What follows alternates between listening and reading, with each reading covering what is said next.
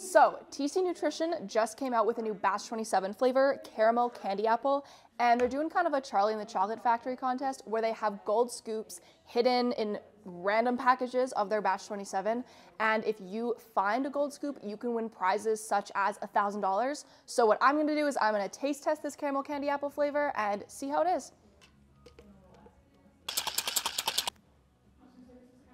That's actually such a good flavor. I can really taste the caramel.